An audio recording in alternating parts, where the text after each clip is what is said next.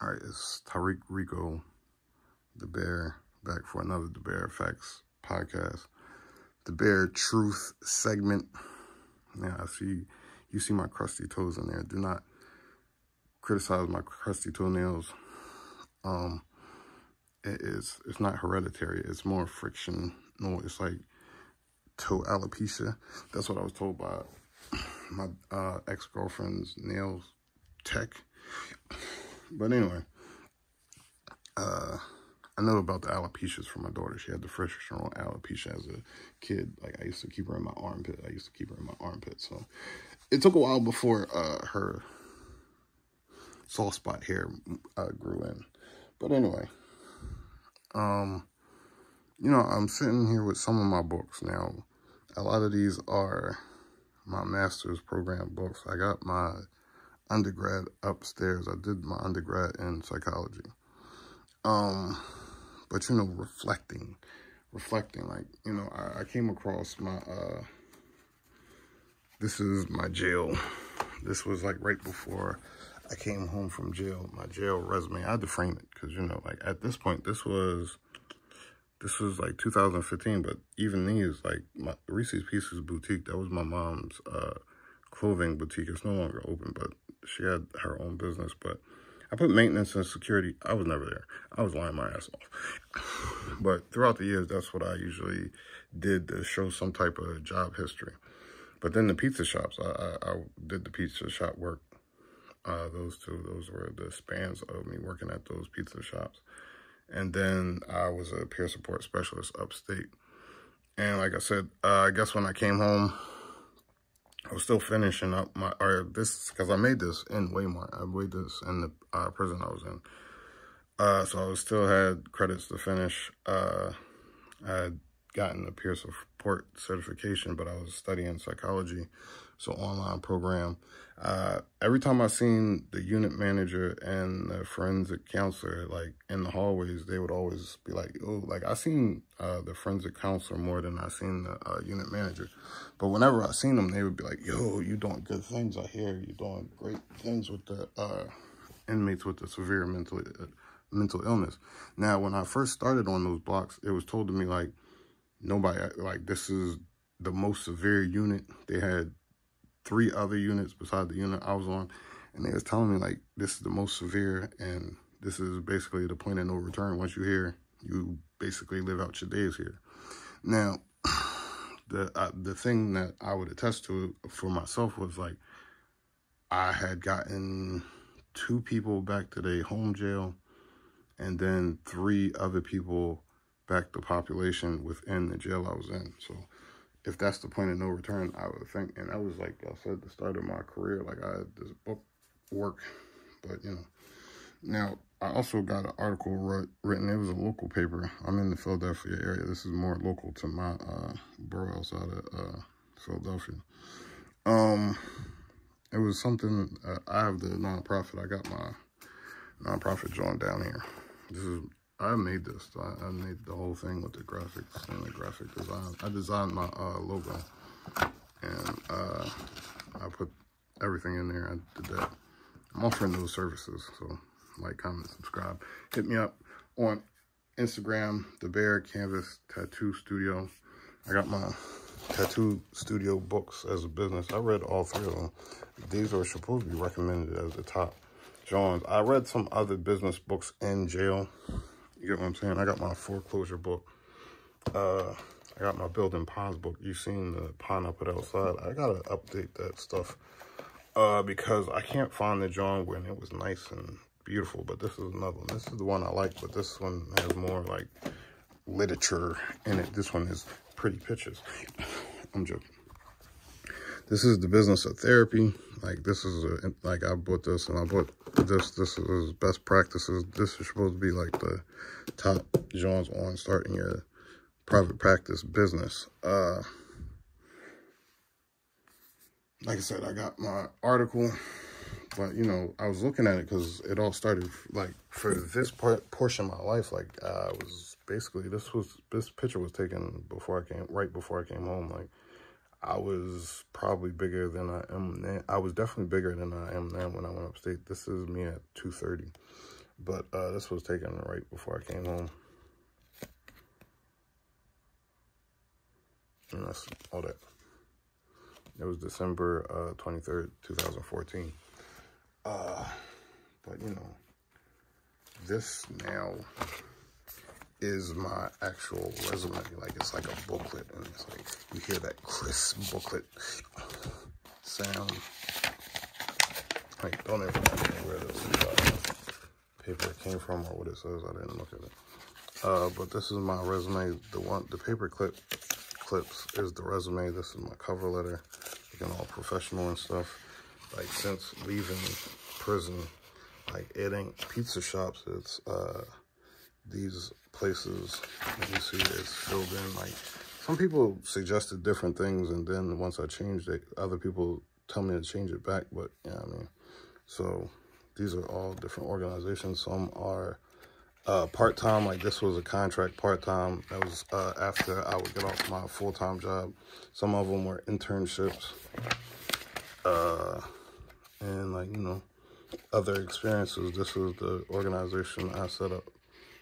So, you know, and then this is me doing the peer support in there. So, you know, it's been a journey. And the good thing is most of that experience came from one organization over these years. And the last 3 years, as you can see, has been rough. But, you know, and then, like, you know, I got my transcripts in there. And I got my transcripts from the master's program. And I got, like as somebody coming home, like, this is my national provider identifier, that NPI. This is my mandatory reporting joint. I probably got to update that by now. And then, like I said, I got, this is the medical doctor's reference letter that I worked with the longest. I got the team lead that became the director of community projects reference letter. I got the interim team lead before they closed the program. I'm joking, but, like, she was the team lead when they closed the program. I got the psychiatric nurse. I got a substance abuse counselor that I worked with that eventually became a psychiatric social worker. I got the master's clinician. That's what I'm gonna say about that. I got my, again, like, even with the parole officer, like, every time I got a new parole officer, which was every couple months, because, I don't know, I got some conspiracy theories about that, but nothing against them. But, like, I mean, all of them that I worked with was like, oh, you're such a model parolee. You're a great parolee. I'm like, can you put that in writing? That would be great. And my thinking behind that was like, yeah, I mean, like, for me, it was weird because it's like, I don't feel like I'm doing nothing out of normal. And the first parole officer I had said, like, nigga, most people don't even come home and get a job, let alone stay out of trouble. Like, you're a breeze to work with. I'm like, well, I've been priding myself for the last 20 years on staying out of trouble. Thank you. So this was the same thing. This was when I asked the guy, Mike Murphy, that was the unit manager for the John. He got the superintendent to write me a John. Now, like I said, the whole premise for me behind getting all them was, like, as somebody who has not just a felony, but been upstate, like, yeah, I mean, not just in county or not just a felony, and, yeah, I mean, I've been upstate.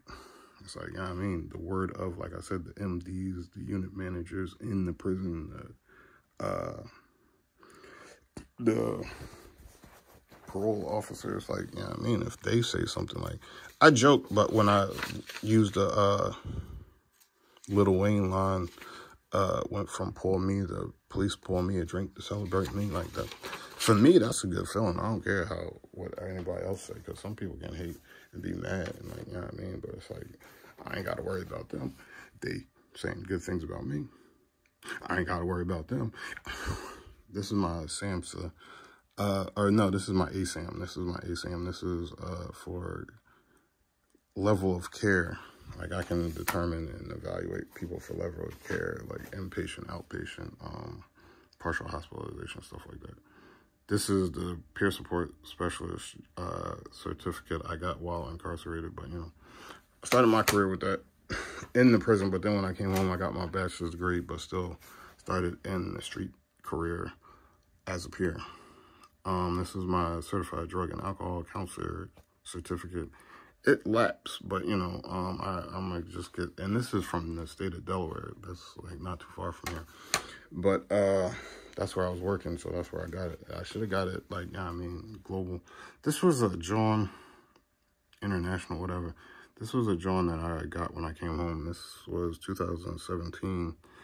The borough I live in, they acknowledged me as Black Excellence. It was an appreciation. I appreciate it. I'm joking. I did appreciate it. This is my bachelor's degree. You see that cum laude in there? I didn't see it at first. I didn't see it, but that's my bachelor's degree. And I didn't see it at first. I didn't see it at first. The designation. It took like a year. But what is that? Is that cum laude?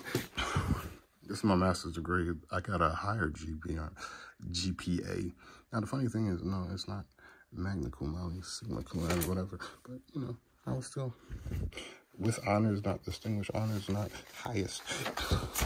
But, you know, people had no honors. So, like, I to go from pour me to police pour me a drink to celebrate me. But then, like I said, like, this was one of the internships I was at. I liked this internship. I didn't last there that long. I ended up getting dismissed.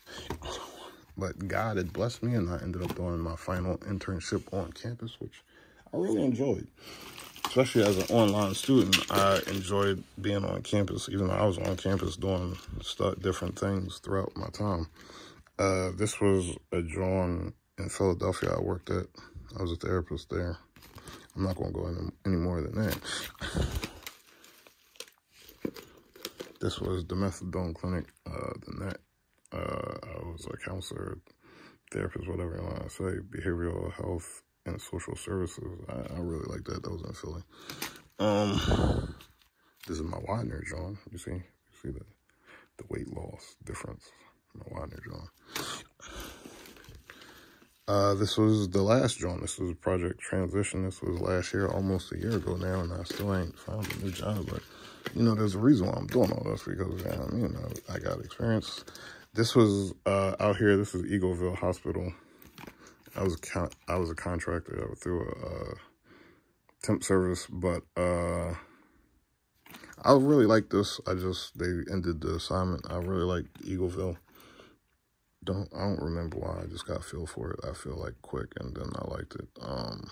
But they ended the assignment. This was something that was related to my Big Bear Hug, the donation card and stuff like that. So it says donation coordinated by. This was FHR. This was fellowship. I worked here the longest. This was, what is this? This is the associate clinician badge. This is the substance abuse specialist badge. This is the peer badge. And then I got a vocational specialist badge somewhere, but I don't know where the hell that went. I got more junk. Like, for somebody who worked at one spot for so long, I got a lot of jobs. This was RHD. This was through the temp agency. I was there for like 2 weeks. I got sciatica and sidelined, and I was told they wasn't going to let me go, but I don't know, somebody got in touch with me. They're like, yeah, you got to roll. But like I said, with all that, like I'm saying, you see, I'm trying to still develop. This is the podcast. You see the stuff over here. I'm still trying to develop different things as far as entrepreneurially. But, and I got my BSM. I got my business law. This is from my undergrad. I was trying to go for a double major before I got nabbed up. I got my Merck manual. Somebody let me hold theirs while I was locked up, and I was doing some research for some programming for the nonprofit I wanted to put together. I wrote out some notes. I didn't bring that down here from my office. But that's where I really got to the, because I was going to go through the whole thing as a psychology major and become a clinical psychologist, PhD, but it's like, I read the Merck manual, and it's like, yeah, you don't gotta do that. You could just get one of the master's degree Johns and do what you do. And I was like, bet. And that one specifically said psychiatric social worker. It didn't say nothing about licensed professional counselors or stuff like that. And I know there's other things like mental health worker or something like that. And then there's other letters that you do therapy, like, so. But I just wanted to do therapy, but that was that. But there's more. Like I said, where did I put that? Oh, this is like, I mean, this goes with the garden ponds and other things. I got the landscaping joints. I got the door knockers or door hangers a while ago, because like I know in PA you're not supposed to put stuff like solicitations and like menus and stuff like that in people's mailbox. So a lot of time you'll put it in the door, but it'll blow away. So I got the door hangers now. I wanted to get the reinforcement so I could have this hanging on the door and then maybe staple the menu, not the menu, but the little brochure. I made this brochure, but like I was in a rush when I did this. I don't think I made a lot of these, so like I wouldn't even like the, but you know what I mean? I was working obviously when I did this, so it was like $15 to print up the amount of them I got, something like that. Like I said, I designed it myself, so I saved money on that. I got my drawing from the Attorney General. Yeah, it just expired. Valid through 4/20. I was going to update it, but like, yeah, I mean, I figured like this is my entity number. I ain't going to let you see too much of that. This is the insurance. I'm not going to let you see too much of that. But I got to update that. But I feel like right now with all the cyber crimes, it's like, you know what I mean? I got to get a handle on that. Now, I got some renderings in here, I thought. Maybe they're in a different, they got to be in a different, no, this is my upstate carpentry John, the NCCER John. This is my OSHA 30. OSHA 30, not OSHA 10, nigga. OSHA 30. I got a price list. I went around a couple times and I was advertising. I showed people the price list. I gave people some brochures. I put some door hangers out there. I got some business cards too. I still got business card. I got do the brochure, more brochures. But like I said, we're gonna have to aim for, I guess, next year. Like I got some of the prices for some of the materials on here, so you know, like, you know what I mean, what's going in on them, what's you use different stuff for. Like, this is like the filter. This is like the skimmer, and then the filter John. I got the pond sizes and average prices. Like, yeah, I mean, I don't know if you could see that. Like, that would be like the smallest pond, 8x11, the 11x16, and the prices and stuff like that. And like, this is the drawing. I started outside. I'm still not done, but I was, like I said, I've been in between the jobs, and it looks, to me, it looks better because now I got the, I removed the bricks and I put the, river rocks or whatever you want to call them around it. And I got them from the creek. So, and I did all that with like the bare material. Now this, I break down the, landscaping, I think, by square feet, by acre, estimated square feet, average cost, different landscape projects. And I got the lawn fertilizer, the weed whacking, weed control, yard cleanup, flower bed installation, mulching, landscaping stones. And like, I did my research. I got my square feet and equals acres and stuff like that. And an acre equals whatever. But I was getting him in.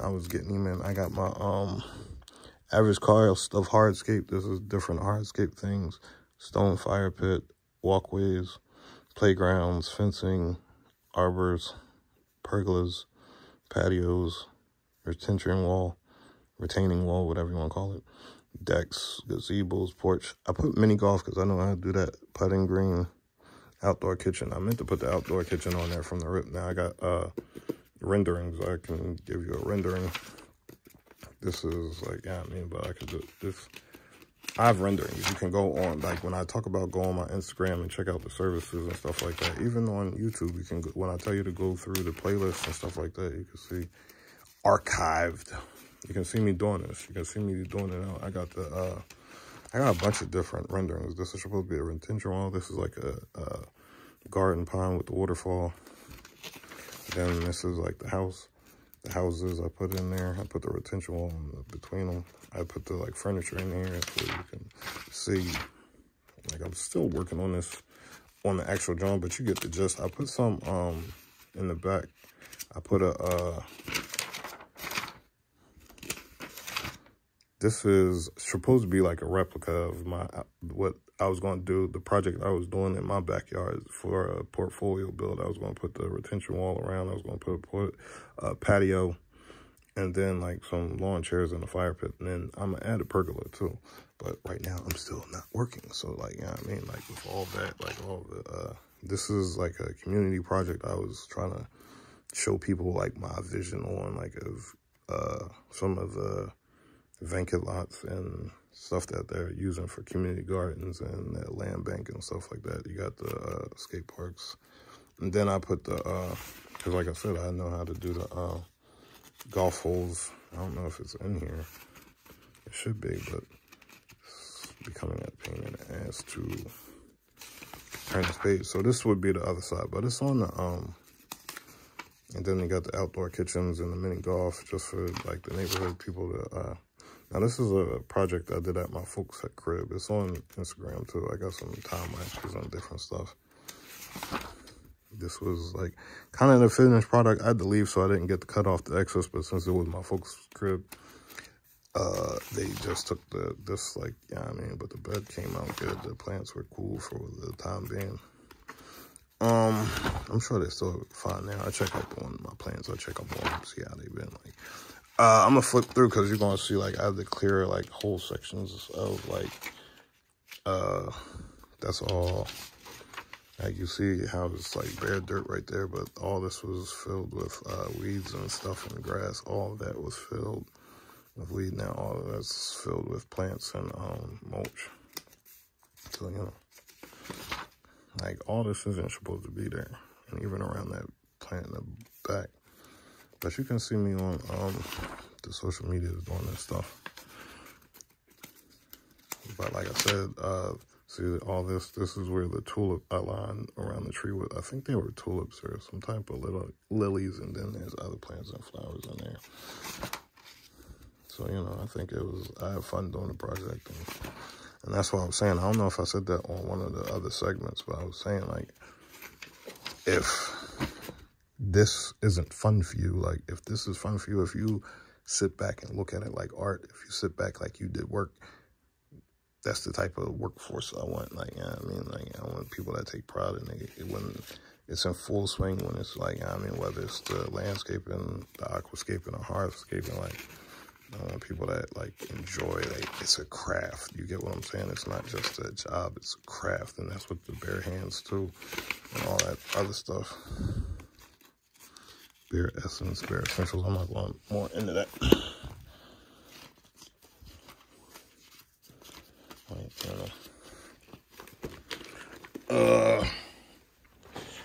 Now, I got the jail books, but I can't remember. Because I don't want to share with too much. I got the jail books. And the reason why I'm pulling these out is because, like, a lot of this stuff was already mapped out. Even before I went to jail, I had done multiple streams of income on the internet. Multiple streams of internet income. I got the book upstairs. Now, I don't think this is the book. And I don't remember if I took the book back upstairs because I don't remember. See, this is all my jail paperwork and shit like that. I used to love Sudoku. I don't know. I probably still do. I just haven't done any. I think this is probably like early fucking, like I would be joking. Like I felt like I would be writing raps and shove a baby of gas and kick it. So I started writing some poetry. This was harder, believe it or not. Like I can write a rap in like 5 minutes. It might not be all that, but it'll be done. Shouts out Tupac.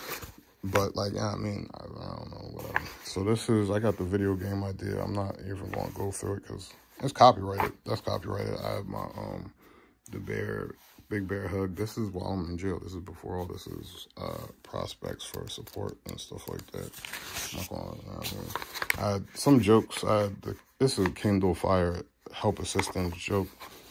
This is the life plan. It said, like, you know what I mean? I didn't know what I was going to do when I was first, but it was like barbershop school. I was talking to people about bouncing government contracts, work as a barber, get the second income to achieve desired income, save money to pay off fines, student loans, down payment on a duplex, keep reinvesting money in the duplexes, start a landscaping business, secondary mission, buy hats, gloves, scarves, and blankets for the homeless until we have the means to start a charity.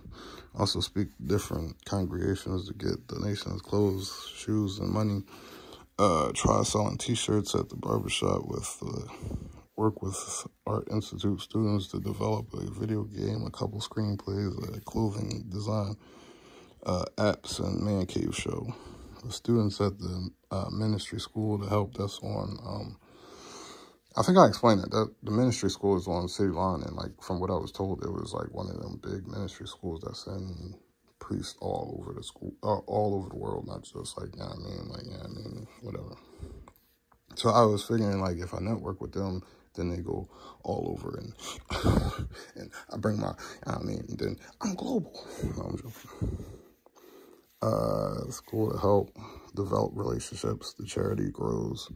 Buy an ice cream truck, sports bar, finish my degree. I don't